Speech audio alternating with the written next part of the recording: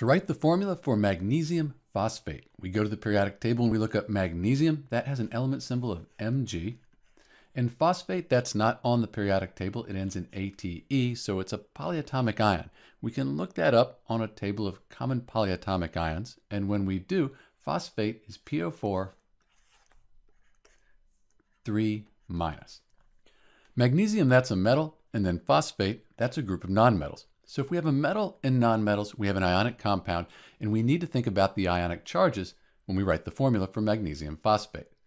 Magnesium on periodic tables in group 2, so it has a 2+ ionic charge. And then we said the phosphate, that has a 3-. So these need to add up to 0, and they do not. So what we can do is use something called the crisscross method to change the subscripts. We can take the 3, put it down here, and the 2 over here. Let's get rid of the charges here.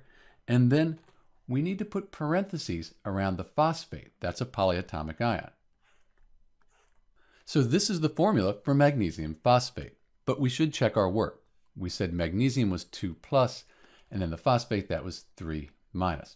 So I have 2 phosphate ions, each one's 3-. 2 times 3-, that's 6-, and then 3 magnesiums, 3 times the 2+, that's 6+, 6+, 6-, that gives us a net charge of 0. So this is the correct formula for magnesium phosphate.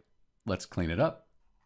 And that's it, magnesium phosphate, Mg3PO4 2.